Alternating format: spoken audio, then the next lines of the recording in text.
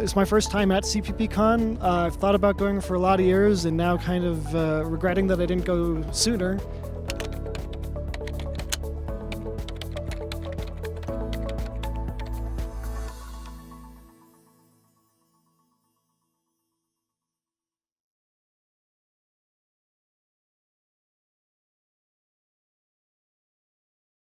Thank you, everyone, for coming to join me for the last talk of Wednesday, and all of you that are watching online tomorrow for the rebroadcast.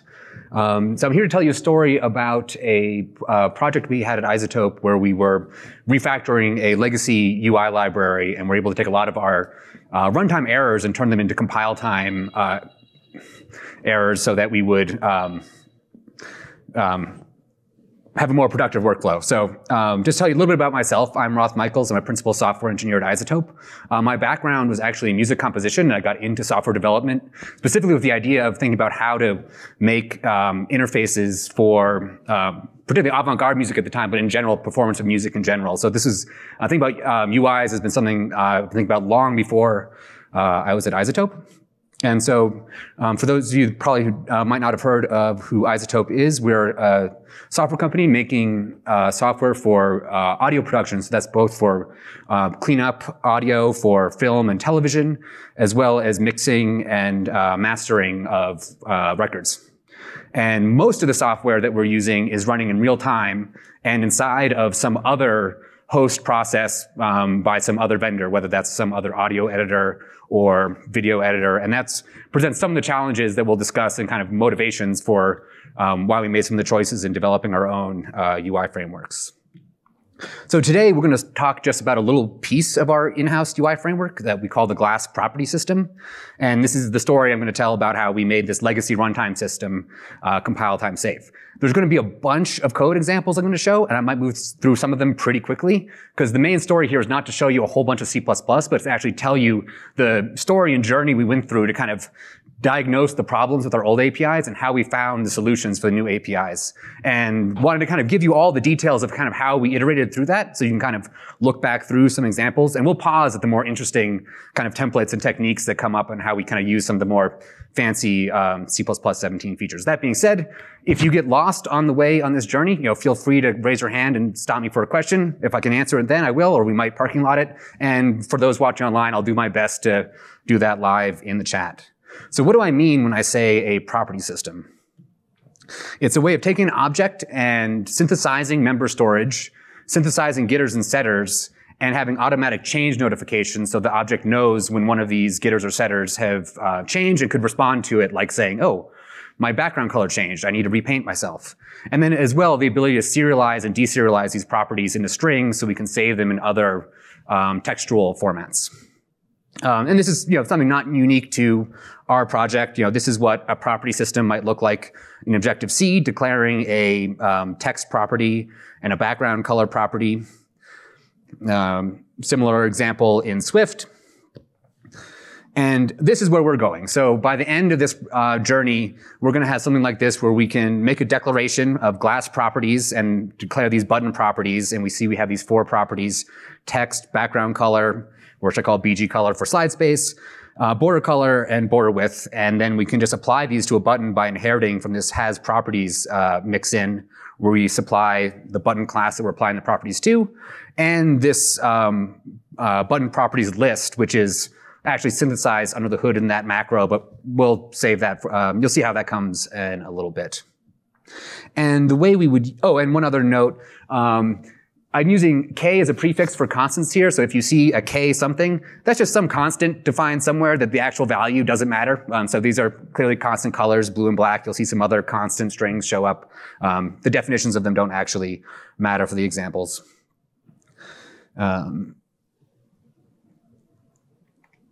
And so this is how we would use these properties. You might make some button widget, and then you can just call set property templated on text if you want to set some text on the button to say hello, or we can template on BG color to set the background to blue.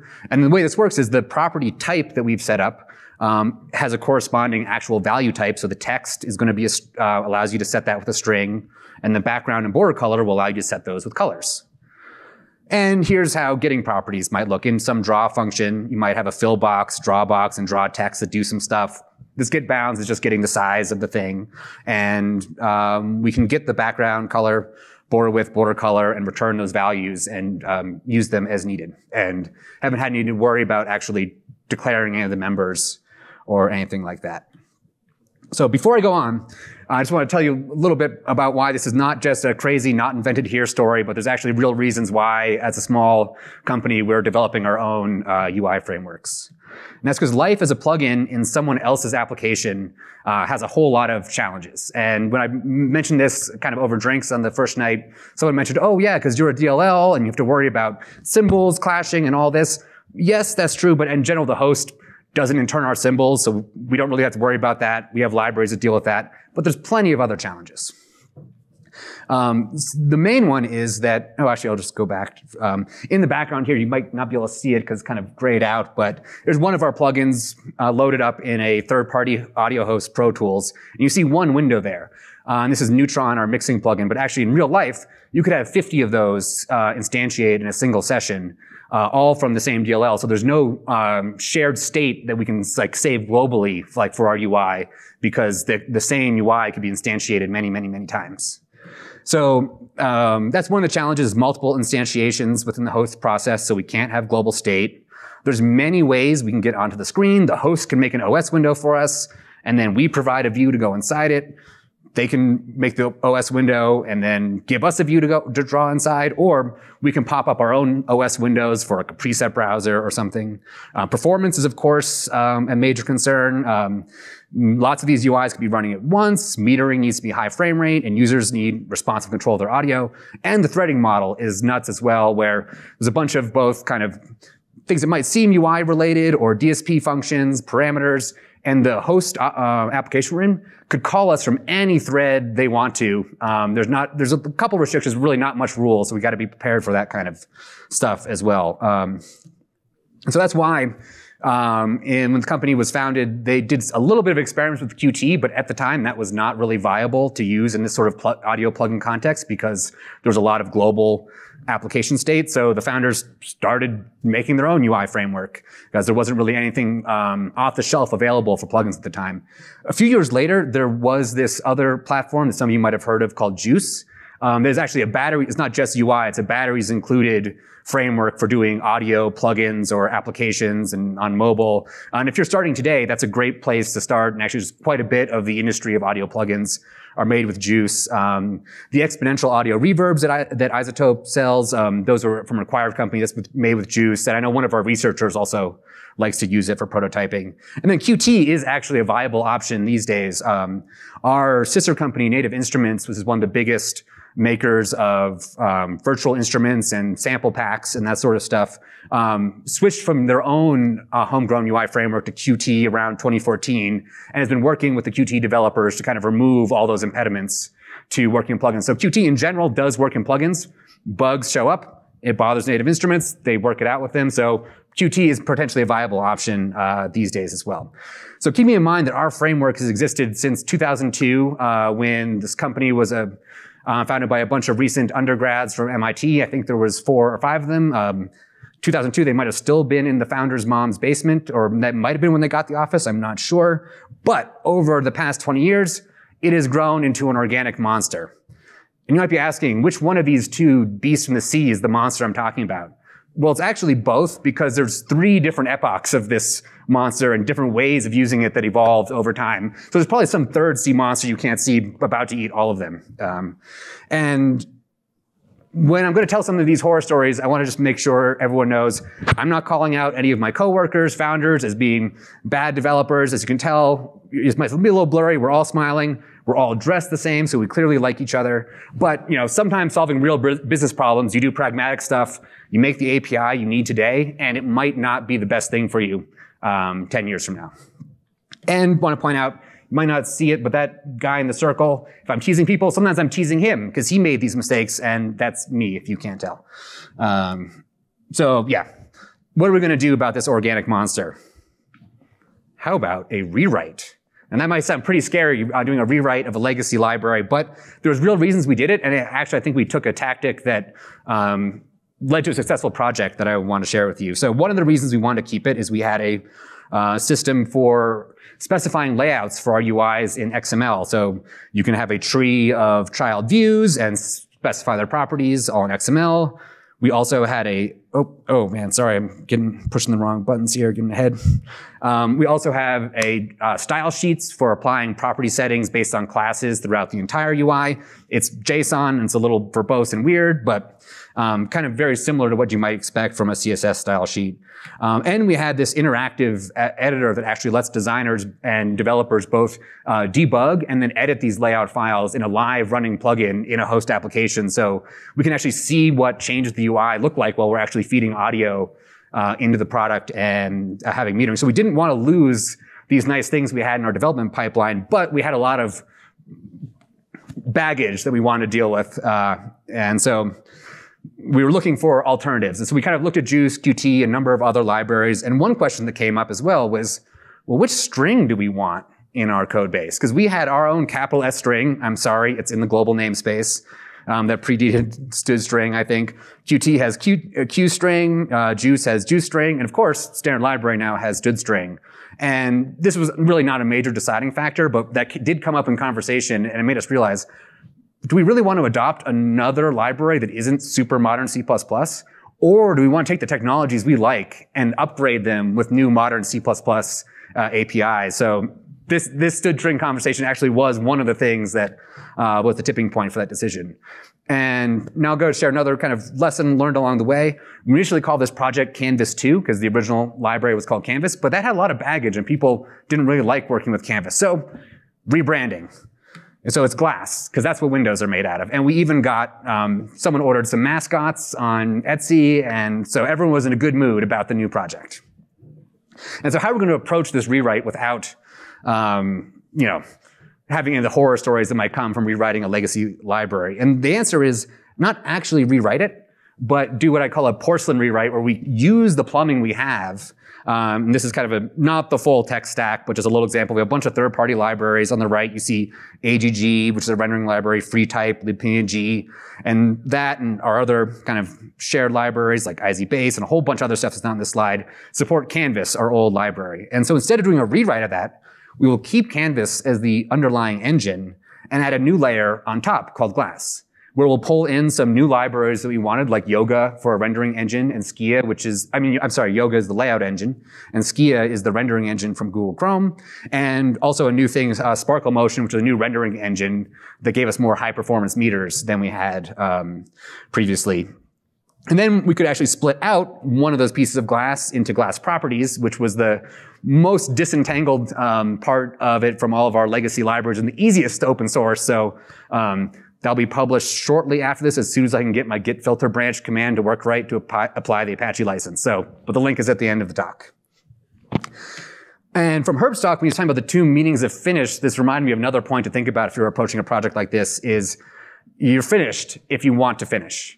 And by what that I mean is you don't want to kind of approach a product like this in isolation and then wait till it's done and say, okay, now let's use this in a product. Because you'll have to lobby for time to do that in addition to your other product work. And it will be seen as this kind of tech debt investment. But instead, if you actually anchor it with a project and don't deliver it all at once, but just one feature at a time as the kind of clients need, you can actually, have success and ship stuff actually right away before the thing is done. So, for example, when we were very early days, one of our plugins, Insight, got an update, and really all it got new was a layout engine. There was nothing else. Vocal Doubler and Nectar start to use more of the new technologies with some rendering, etc. But this whole thing I'm talking about today, the properties, didn't exist yet. We were still kind of using the old system or just C++ getters and setters. And so we shipped 3 products. And then in between there, we then actually had the system available for a big UI rewrite in Neutron and some partial rewrites in some other products. And finally got to a brand new product, and everyone's loving using Glass. And even our most legacy product, RX, every time they update it, they're using little pieces of that. And again, new product, fun time working on NeoVerb. So these Canvas properties, Canvas, our old library, what was wrong with its property system? And I'll show you kind of an example of what it might look like in a button, and we'll kind of talk through some of the things that were not ideal about it. So first of all, you'll see that we have two classes here. One's kind of abbreviated. We have our button, which inherits from canvas view. I'm changing some names from what they are actually in the library, so it's less confusing for you because things were named strangely. And a canvas view is two things. It inherits from trackable, which is basically a special kind of token for managing callbacks and their lifetime. So if you want to register a callback for something, you can pass this trackable token, and that manages the lifetime of that callback. We'll kind of see how that works a little bit later. And then the other thing it inherits from is property holder. And this is what is the functionality that gives it the Canvas widget's properties. And it does that through kind of a simple API. You have a call, and it's all imperative programming to kind of create these properties. You can call create property, where you give it a name, a string for representing the type of property it is, so it might be int or color, and then a value, which is passed in as an any, because that's how the properties are internally stored. It's basically a map of strings to any's that we encode and decode to the right type. And then we have a get property API and a set property API. You'll notice that the get property returns an optional T, and then the set property and create return bool. This is because they could fail, because the user could screw up in certain ways. Like if you create property with a property type name that isn't something the system knows about, that could be a failure. You can't register the same name twice. And then same here with get property. If you ask for a name that doesn't exist, you'll get a failure. Or if you get the T wrong and you say, like, give me a background color, but you pass int as T, it will return an optional, because it's like, oh, you asked for this, but you don't know what type it is, so we're not going to give it to you. And so just kind of show you briefly how that, and same thing, set also will fail if it has a missing name or the value is of the wrong type of what's already being stored in that any when you created it. So just how that looks, an example from Git. If we look at the top part of it, the first thing we do is we just look through all our map of property values and say, okay, is there anything that matches this name? If we can't find it, then we just return null op because, oh, this property doesn't exist. You must have made a mistake. Then we see, okay, we found a property. Let's see if we can use anycast. And oh, this is leftover code because we're actually using boost any for historical reasons because we support some older Mac OS. But we use anycast to see, all right, is this value actually T?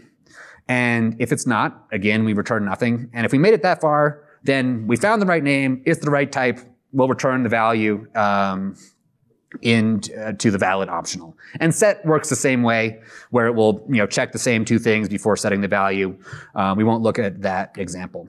There's also another API called get prop signal. It's actually get property signal, but shortened for the slides.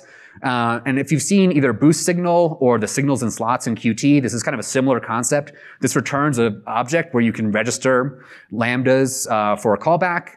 And that signal object is also a functor that you can call with empty parentheses to fire off all of the lambdas. And we'll see some of that registration in a moment.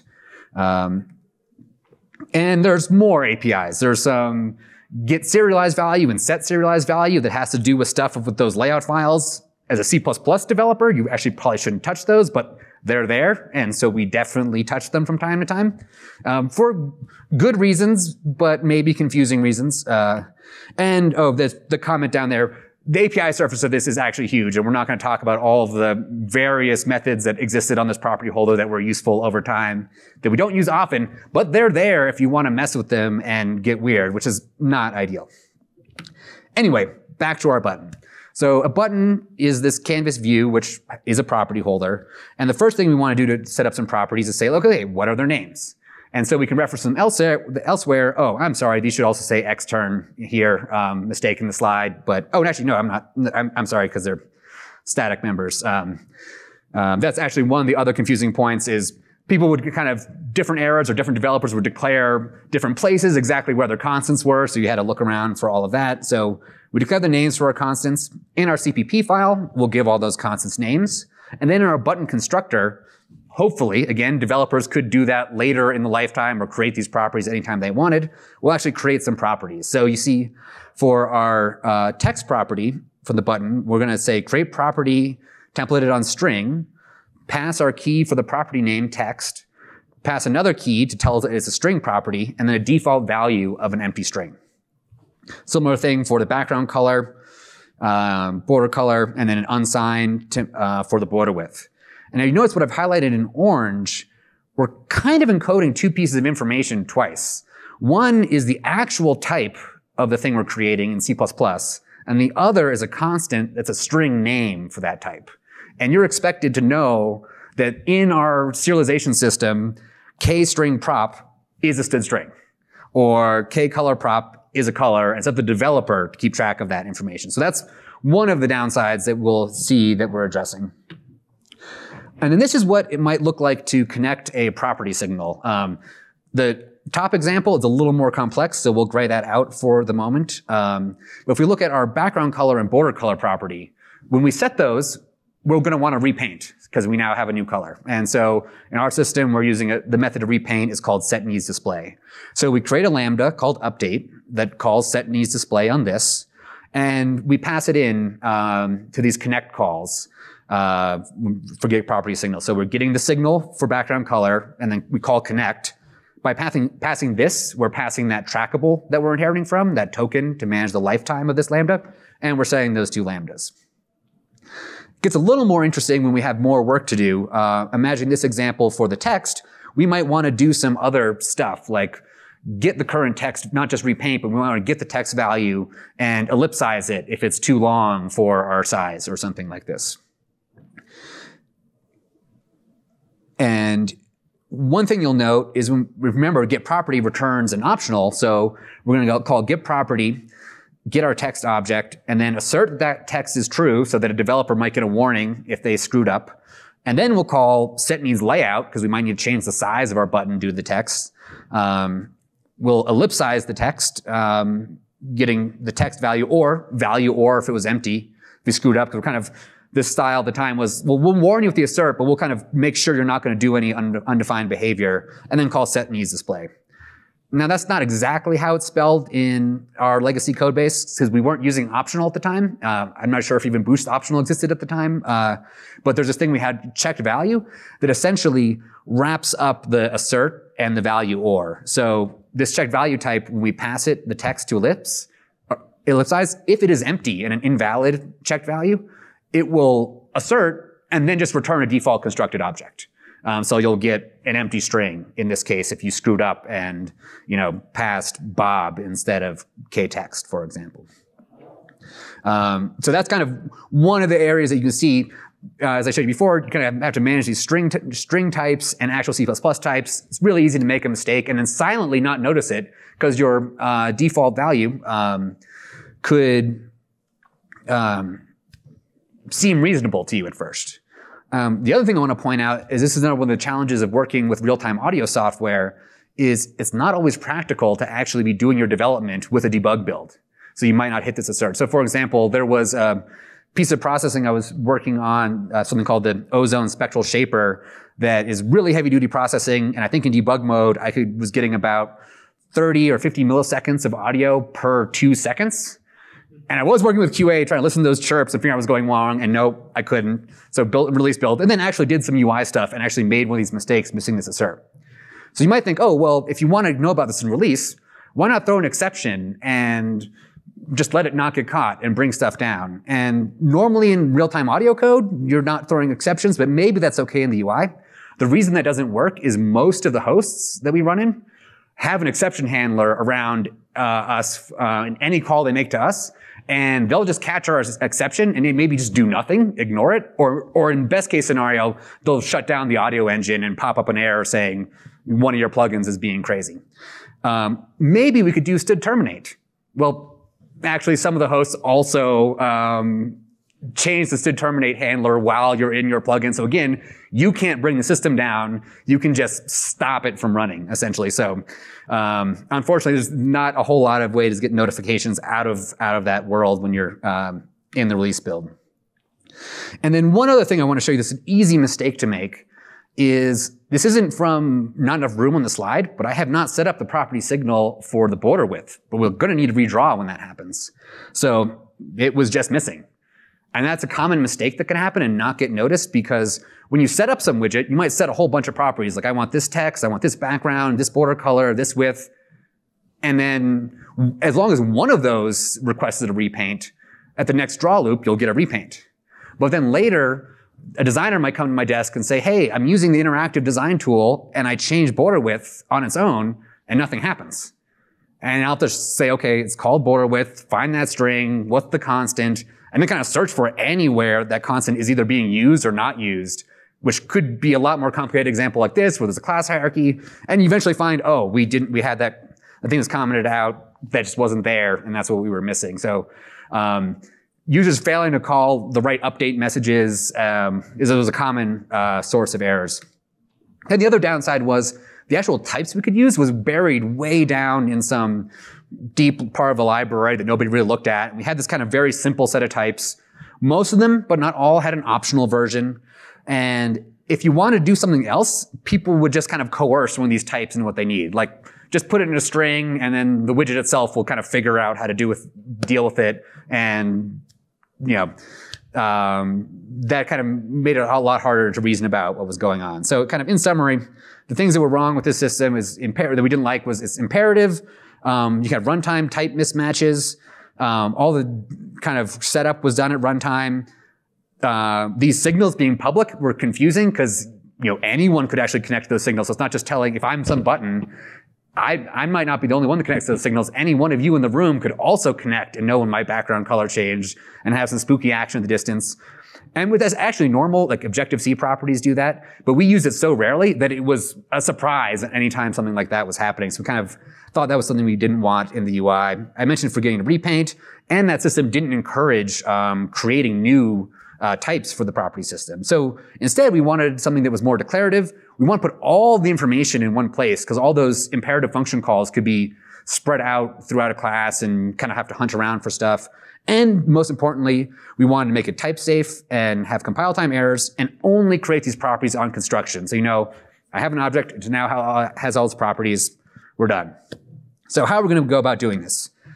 First thing I thought is, well, we could put all the information together maybe with some macro stuff, like maybe M4. If you haven't heard of that, maybe that's a good thing. It's what AutoTools uses. It's a crazy macro language. I've never used it for anything real, but I have a perverse desire to try it. But that's probably no good because we didn't want to use Qt because that also had its own preprocessor step and that was outside the tool chain. So we didn't want to add outside the tool chain stuff. So I thought, oh, maybe I can kind of collect the data in a macro, and depending how you define it, it either like does the constants or does the creations. And I mentioned this to someone, another principal engineer that sits across from me, and he said, yeah, please don't do that. So C++ 17 templates, that's got to be the answer, right? And so the things we're going to address, kind of the big two pain points we're going to look at with how we address this with a new templated API, is this assert really should never come up. It's only going to come up if there's human error involved. But if you use your types right, you're going to get something out that's a valid optional. Also, there's a lot of work you have to do. Like, you have to basically say the same information twice and put it on yourself to get it right. Why are we doing the work for the machines? Why don't we just explain what a property is and have the compiler figure this all out for you? Part of this slide didn't load. Strange. Well, that's supposed to be a picture showing you that the property holder has these calls, set property and get property and create property that are all a T. And as long as you always use the same T, they're never going to get out of sync. And so if we can enforce it with the same T, things will be groovy. And then on the serialization side, we also know that basically anytime there's a mistake in something to deserialize, like, oh, maybe this thing doesn't have a filter control curve class name, or we typoed border, or the property type is nonsense, or the value is empty. Those will just fail at the serialization step and never even get to our object. So we don't have to worry about a style sheet somehow changing the type of the any out from under us. Oh, maybe this is actually what I want to show. So yeah, in the C++ side, these are the only methods we use to interact with property holder on the client side, or should be using. And so if we can enforce that T is always the same, this can be totally safe. And so how are we going to do this? Here's kind of a very basic example of a simple property where we are going to want to encode all the information for a property in a struct. So we have these button properties namespace, and we are going to have a text struct that's going to represent the text of our button. And it has a property type, which is std string. It has a name, which is text, and it has a default value. And that's basically how you define a property, is you got to provide those three things: a type, name, a default value. You see, we have all of our information mostly in one place. And then we also have this one other special thing, is if we implement a didSet method that takes that property definition as a value, that will automatically get registered as a callback during the constructor. So we'll see how that works in a minute. And there's no more connecting signals. If you want to know something about your property, all you have to do is write a didSet, and it automatically will connect. When I said all the information's in one place, that's not exactly right. Because if you notice I say std string here, how do I know how to, I mean, it's probably easy for string, but how do I know how to serialize or deserialize that? So we actually don't want to say the type directly, but we want to have some other struct that explains what the type is and how it gets serialized. And so we replace this with string property type, which would look like this. It has a type, which is std string, and it has a name, which is std string, and it has two methods: serialize, deserialize. For a string, that's obviously super simple. It's just, you're still a string. Little bit more complex example, just so you can see that, we do write real serialization methods. So for unsigned int property type, you see we have our types uint32t, our names uint, and our serialize is just using format to print it as a string. And then our deserialize, we use boost lexical cast to try to turn it into a uint. If that throws, we catch it and return null opt. So the deserialization could fail if you give it something bogus, and then we just won't do anything with that value. And having these a whole bunch of built-in types in a header with these serialize and deserialize right there makes it encouraging for other clients to see, oh yeah, here's how you define a new property type. I can do that. All I need to do is a using and write a deserialize and serialization function. And actually, at first, you can just have those be bogus functions, just like stubs, as long as you don't ever actually serialize them. So even while you're getting going, you can say, oh, I need one of these, and I'll figure out how to write my serializer later. Boost key, spelled, I think it's how you pronounce it, QI, is a really cool library to use for writing parsers. So that's how we did some of our more advanced serializers. And then you can actually, once you have this serialization property type, you can actually use that to compose and create new types. So before I said that some of the types in the old system were optional and some weren't. That was always a drag if I wanted an optional version of one of the ones that was not optional. Now we can actually just make any property an optional property by taking this. There's actually a little bit of a mistake here. This is supposed to inherit from T. I'm not going to edit it, but this optional property, its type is optional T. I'm sorry, this is not an exact, stay tuned at the end. I can show you the correct version of the slide. I'm now realizing this has a number of typos in it. But the main point is the name and the serialize, where we're essentially taking the name from the property type we got passed in, T, and prepending optional to it. So now it has a new name. So if this was templated on our string property type, this would now say optional string property type. And then for serialize and deserialize, or serialize, it's pretty easy. If the optional is valid, just call T's serialize function. If it's not, put a string out that says null opt. And deserialize is similar. Check if it's null opt. If it's not, use T's deserialize function. But you'll notice there's something a little bit strange here. On optional property, name is a function. But in the other examples I showed you, name was a constant member. But now if I were to compose an optional property, that's not going to work because tname is a function in that case, not just a string. So we want to deal with the possibility that names could be just a member string-like thing, or could be a function returning a string-like thing. And so how do we deal with that? And this is going to be our first kind of template trick. So we want to replace this with a function called getName templated on T that's going to do the right thing for this T to get the name out for us. And here's what that looks like in modern C++. So it's a constExpr function that's going to return auto because it's just whatever it needs, templated on this property type. And we're going to do it if constExpr is function tname. And we're saying, hey, is T a function? If so, call it and return that. If not, just return tname. And now, if this, just show you what this would look like, kind of a more old school way without if const expr, you would write two functions and use phenai to kind of turn one or the other off. So the top one's enabled, uses enable if t if it is function and if not function. Don't worry about that example too much because this is the cool way to do it. And this is actually not specifically relying on maybe the underscore v is C++17, but in general, I think this should be 14 and maybe 14 at least. You should be able to do this. And you might want one more feature in this get name, which is actually asserting that it has a name. So you get a kind of a nicer error message if somebody calls this on int or something ridiculous. And this is actually pretty simple to write. This has name. Is we create a type. This is the best kind of modern way to write a type trait that I've come up with. If you know of a cooler one, please let me know. I'm interested in seeing if I could beat this somehow. But essentially, we have a template on T, and ignore the second template parameter for a second.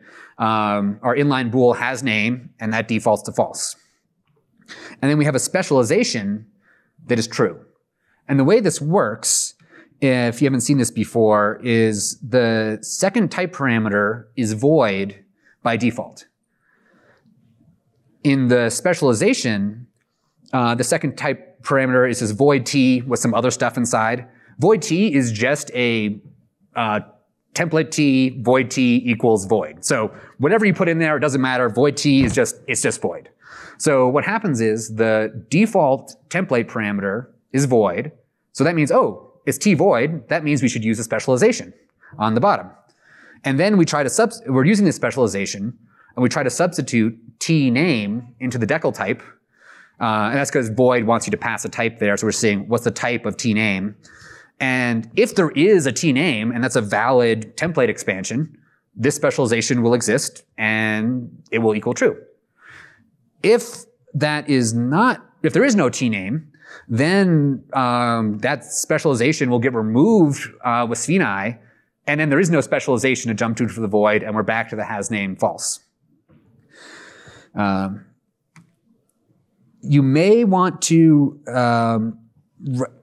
if you don't like that second type parameter and think your users might do something weird and actually fill it in, because no one's actually supposed to change that default type name from void, you can wrap it up in a detail namespace, and then have your outside the detail one on the bottom just templated on T so your users can't, see in their IDE autocomplete, oh, I can type some other type in here. We didn't do this in this case in this library because all these type traits are just being used within the library itself. And of course, with Hiram's law, they could leak, but so far they haven't. And so just to reduce noise, I normally don't worry about that detail move and just have it like this. So you see with that, we get back to here and we can use get name, and it doesn't matter if it's a function or a member, and we'll get a nice error message if it doesn't have a name. So going back to our button, this is what it would look like to declare our 4 properties that I showed you earlier. Text property, string property type, text, empty string, doing a color property, background color, black, similar thing for border color.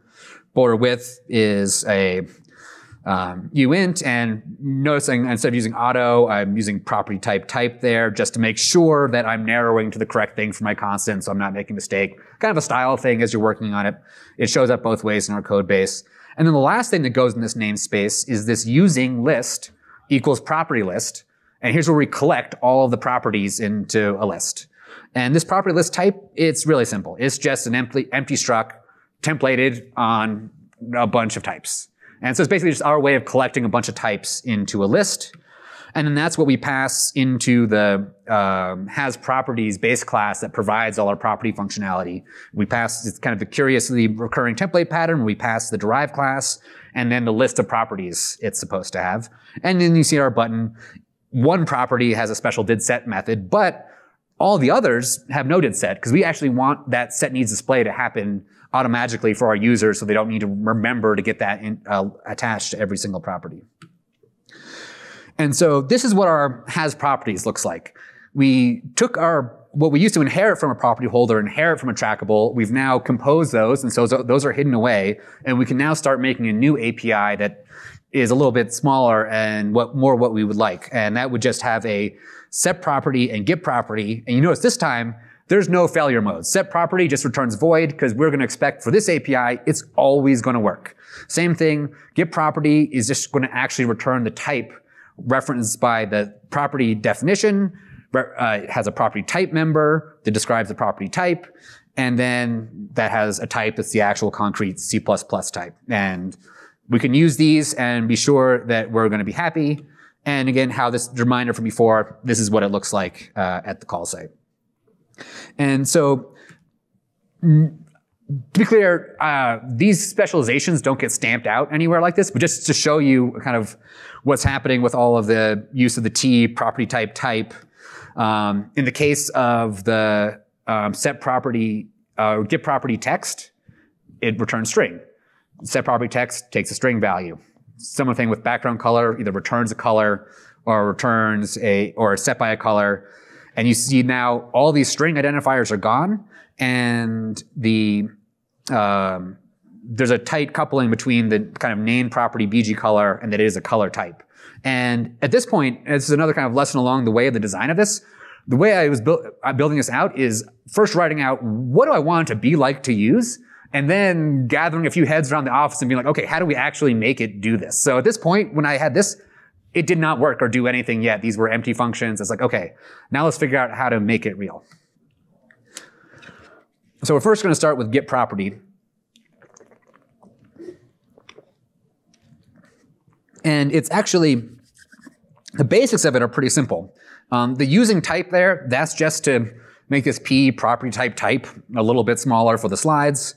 And all we're doing is calling on our property holder, get property on the type, and then using the string name that we get from our get name P. And so that was using our old API where we pass it a string name and we're expected to know the correct type. Now, our struct earlier has tied those two items together. So P has all that information about the correct type and the name. And so we get this value out V. We assert for good measure, just because who knows, someone might have wrote a bug in the underlying system. It's not actually working like I'm claiming it's working. But we don't care if we don't hit that in our release testing because we really never expect to hit that assert, and we'll just return this V, not worrying about undefined behavior because it's going to be our correct type. Set is similar. The internal property holder returns a bool for success. We assert on that in case there's any bugs, but we know that our outer set property is only going to call get property with the types that we've paired up with that name and string in the struct. But there's one other thing we might want here, which is actually know what if the property list actually has that type. For example, you might have a button that has a bunch of properties and a slider that has a bunch of properties, and you might have like a sensitivity value on the slider that doesn't make any sense on the button. As written here, you could pass that in and that's actually when the success would fail because, button doesn't have a sensitivity parameter. So we can put a static assert there to block it at compile time, and we're going to want to have some way to say, okay, does this property list have this type? And that looks something like this. Sorry, the indentation. I think that was a scratch space slide that snuck in. I'm sorry about that. So this is what it looks like is this property list has type, calls this detail const expert function. And this is one of the kind of neat modern C++ tricks is using the fold expression, which is these kind of 3 dots. So you see we have this property list L gets passed in and it gets unpacked into this LTS with the type name ... So now we have this list that we've unpacked all the types inside our property list. And then we pass that into is same to see if T and the thing in the list is the same. And we're going to OR that with ... which means call is same T on every one of the types in LT and OR them all together. And if one of them is true, it's in the list. Just for fun, or maybe not fun, this is kind of what that type in list would look like without the full expression. If you were in C++14, you'd have to basically write it as a recursive function where the base case of an empty property list returns false. And then for every item, we're pulling off first items in the list. And if the first one's true, return true. If not, recurse. And that generates a lot more templates and is slower to compile. And it's just not as pretty to look at as this is. So back to has properties, this is what we have for getting and setting properties, but to get into the cool stuff, and I'll kind of go over this briefly, but is actually how do we create the properties to make sure they all have the correct types. So in our constructor, we're going to make sure that our derived class, oh, sorry, that U is a typo. It should say derived where it says U. Last minute change. I figured the U's would be complicated for everyone. But we basically want to make, obviously, our passed in derived class, we want to make sure it's actually a base of us. And then we're going to call this create properties, constructing our property list type. So this was the PS here is button properties : list. And you see we pass that to this private create properties below. And that, again, has a variadic template parameter pack, so we see that P gets expanded, and so now we have all those properties in that list. So what does this create properties do? Well, it just calls create property with each one of those P's we've just expanded, and then create property actually does our old school property holder create property, and again using the same stuff we built up before. We're going to get the name out of P, so in this case it might be text, in the case of our button text, and then get name on the property type to say stood string. We want to pass, basically to create our button text property, we want to pass text, stood string, empty string as the default value. Now you might see default value has the same problem as name. What if we wanted a function instead of a constant member to describe the default value? We can do that as well. Get default value P. And this is exactly the same thing as the get name, except find and replace default value for name. And has default value, same trick we did before to write our type trait. And here's where the real magic happens to how we automatically connect up all of the property signals so we get all of our did set notifications, is this connect did set. It's not an actual separate method in the real code, but breaking up for the slides is a bit nicer. So connected set is going to get this property signal, and it's going to call connect, and it's going to pass in a lambda. We're going to cast ourselves. Oh man, I swore I found all these examples. Assume U and derived are the same thing, but essentially we want to cast to the derived type so we can call methods on it. And the things we want to do is we want to call did set, passing in the P, because that's how we overload for the did sets for different property types. And then we also want to call set needs layout, set needs display to make sure nothing gets screwed up for our users and they're always getting nice updates. But what if you don't have a did set? We can at compile time have an if const expr has did set and only call that did set function if our derived class actually wrote a did set requesting that notification. And that looks like our has name, but it's a little bit different because it's checking for a instance member variable, not a static member variable. And so the way that what that variation is we use declval to say, hey, imagine you have a type T, call a did set on it with a P. And if that is a valid expression, the has did set is true. So kind of similar, the only difference is having the declval to get a kind of pretend instance to use in this expression instead of the T colon we did for the static member. And also, you might not want to, for performance reasons, like if you have some property like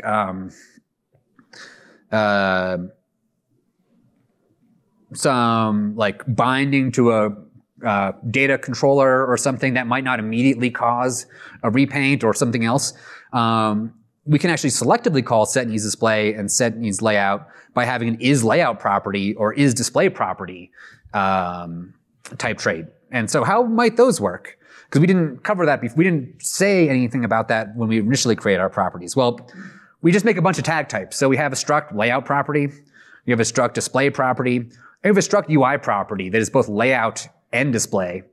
And essentially, we can use these to, any of our properties we create can inherit from them, and that tells the system, oh, when this property changes, you got to redisplay or relayout. And we actually tell users, use UI property as your default basically all the time, and you'll have the behavior you want. And only when it actually matters as a performance thing that you don't want to do that, you can change it to layout just property or display property as needed. And the type traits for isLayout property and display property are really simple. They're just a context for bool that's the value of is base of layout property T or display property T. And so you see, we can now apply this to our properties from before, making text a UI property, so it'll automatically lay out and redraw anytime it changes. And then display background, border color, and border width are all display properties, which will automatically trigger a repaint. Now, as an exercise for the reader, or you can just look in the library, there's another check you might want to do for set needs layout and set needs display. What if you want to use these properties on something that isn't a glass view, but you have some other object that doesn't have a set needs display or set needs layout? You could again have a has set needs display that works the same way as our has did set, and so you would only call set needs display if P is a display property and this actually has a set needs display. I couldn't figure out a way to make it look nicely on the slides, but you can do that.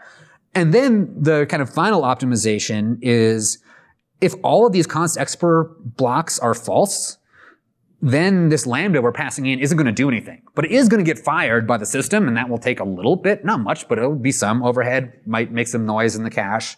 So instead, we're going to wrap that whole property signal connect with another if const expr, just check any of the stuff we checked inside. So if it has a did set, or it is a layout property, or it is a display property, then we need some kind of signal, and then that would allow us to get into the internal one here. And that is how that's kind of the whole system for how we kind of automatically create the properties and connect them up as necessary. And that all happens behind the scenes at construction time. And then you only have the get property and set property available to you in this kind of simple API of the property holder. And you've seen this last example, I showed how you can extend a little further. What if you don't want to use this property holder type? You can actually have something else that matches the concept of property holder and template this on property holder. And so you could have your own property holder type, and it might have a type that it's did set token for the trackable. So the trackable type and the property holder could be some new construction of yours. And that I didn't write this out in the actual concept notation. Well, I did. And so I have not actually compiled much with C++ concepts from C++20. I didn't want to, I wasn't sure if I was lying on the slide. So instead, I'm showing an example class that would satisfy this concept, where it has a did set token, create property, get property, set property, and connected set. And you notice in this concept, it actually doesn't return the optionals, because in this upgrade, we're saying, actually, in has properties, we're not going to assert anywhere. It's part of the contract of property holder that the type inside won't change. If it does, you're not a valid property holder. And so maybe internally on your implementation of this concept, you might have some asserts, but we don't do that anymore. And then finally bringing us back to where we started, this is what it kind of looks like for a button declaration, where we, instead of declaring all those structs, this is the one place where we use macros. I think I could do this with templates, but was in a rush and never gotten back around to that, but I hope to someday. But essentially, this expands out into all of those structs, creating this button properties namespace and all the properties. And as you see here, there's no strings with the names of the properties, because this macro will actually turn border color also into a string for the name, but you could optionally supply that. And then, as you saw before, we inherit from has properties buttons, properties list, and all of these will call set needs display. And then button, in addition to calling set needs display and set needs layout, because it's a UI property on text, it will also call automatically our custom did set method. And let's see, is there anything else to tell about that? Oh, yes.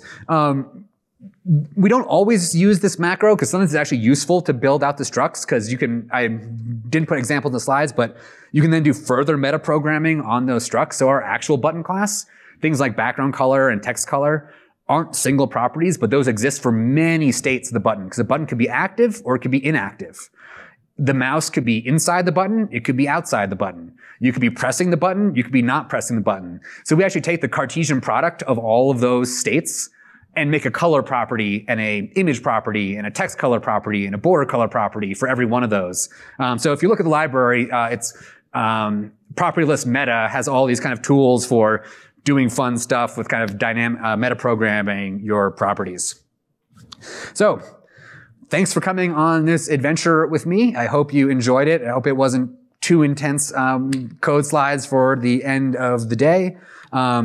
Into checking out the library, it will be here, like I said, as soon as I figure out what's wrong with my filter branch script so I can put the Apache license on it. So legal is happy with me. And there's my contact information. Also just want to admit, it's been a little bit tough to pull this out of our code base, so it doesn't quite build yet, but it will over the next few days. I'll get that running. I'll build outside of our environment. My email is here and on the README. If you want to email me for updates on when it builds or other updates to Glass as we release more parts of it, you can join the artisanal mailing list. So that's all I've got, unless there's any questions from anybody.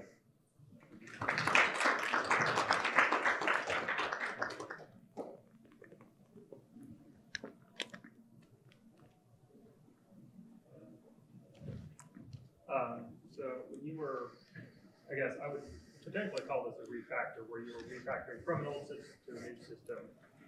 Did you have any testing in place, either pinning tests or unit tests or anything like that to verify that the functionality was still the same?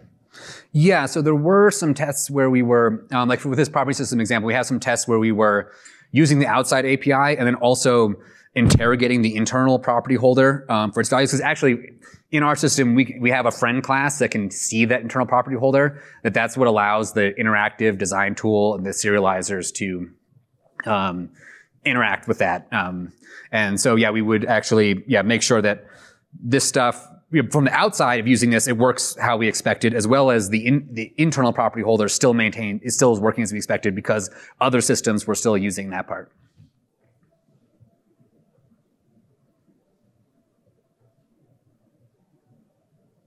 Any other questions? Well, thanks for listening to my tale. I hope everyone has a good evening and rest of the CppCon. If you're interested in, you didn't get quite your fix on real-time audio, Timur is doing a talk on Friday about the standard library in real time, and that's coming from an audio background. Also, somewhere in Discord, Chris Apple has been putting together trying to organize maybe I think 6 or 8, there's a poll, a get together of people to talk about digital audio. It's 8 right now? Cool. Thanks, everyone.